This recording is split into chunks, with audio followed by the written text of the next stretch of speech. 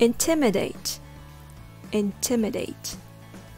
Intimidate is a verb that means frighten or make someone feel scared or powerless.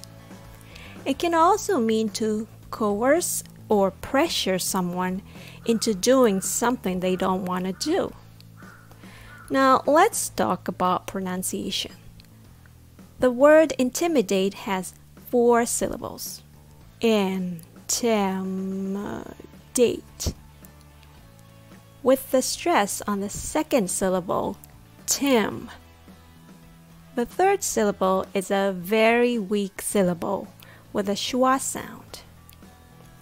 The last syllable is date, just like the date on a calendar.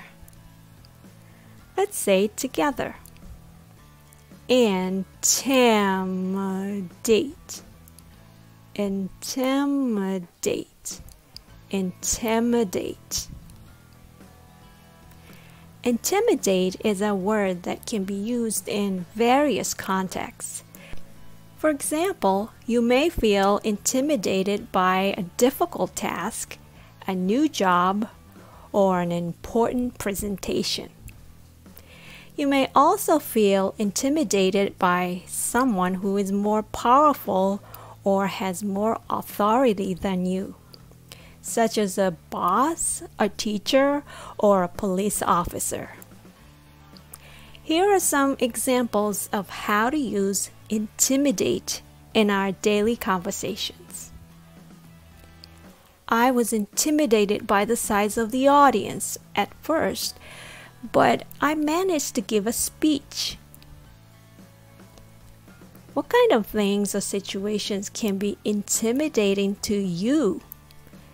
What if you get scared or feel intimidated when you want to say something in English? Here are some strategies that can help you to avoid being intimidated. Number 1, be aware of your own emotions.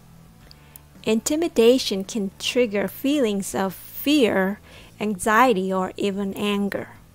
It's important to recognize these emotions and acknowledge them without allowing them to overwhelm you. Take a deep breath, try to calm down, and focus on positives. Number 2, keep calm and speak your mind.